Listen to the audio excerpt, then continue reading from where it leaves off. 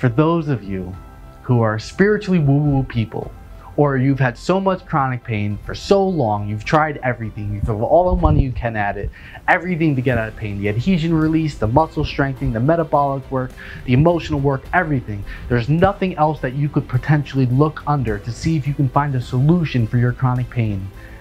Then what you need to do is teach your body how to feel good. We need to teach our body how to feel good so that we can heal ourselves. Because when normal doctors and our conventional healthcare and medical system doesn't have answers anymore, and everybody just says to you, you're screwed, what are you supposed to do? Even if you're diagnosed with terminal cancer and they say you're screwed, you can try chemo, sure, but there's nothing else for you. Do you just give up?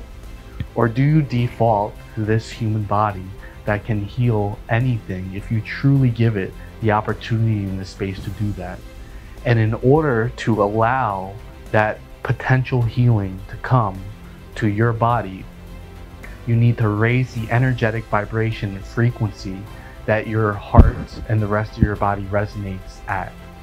And it'll be really hard because you might have certain emotional patterns that have not only been there as you've been in pain for however long, but have been with you since childhood. And if those dense, low frequency emotions are running your life every single day, and you're always feeling shitty and you're always feeling depressed and there are no other answers for you, it's going to be really hard. But what we found with our pain-free and happy course and the people who are doing the work with us is that when they close their eyes, and they're closing their eyes feeling really crappy and shitty about themselves, but when we super relax the body and we start to go inside and go deep, and we start to feel the heart space, and we start to cultivate gratitude for something, joy, love for something in our lives, people can start to transmute and transform that low frequency emotion to something that resonates higher. And when we can start to resonate higher and we find those emotional states that start to allow us to feel good despite our external circumstances, despite the pain and anything else that's shitty happening in life, people can start to find space to heal. So whether you're just doing this through meditation or you're using neuro-linguistic programming techniques like I'm doing, if you watch me, it's November 2020 right now, every single morning I go outside, I go in the cold lake, it's not frozen yet, and as I'm walking to the lake, I put my hands up and I start going like this, yes, so I can practice elevating my emotional state so that I feel good despite whatever I'm dealing with, because I know that when I'm feeling good, I can heal anything, I can create or manifest anything I want in my life without me having to consciously do anything.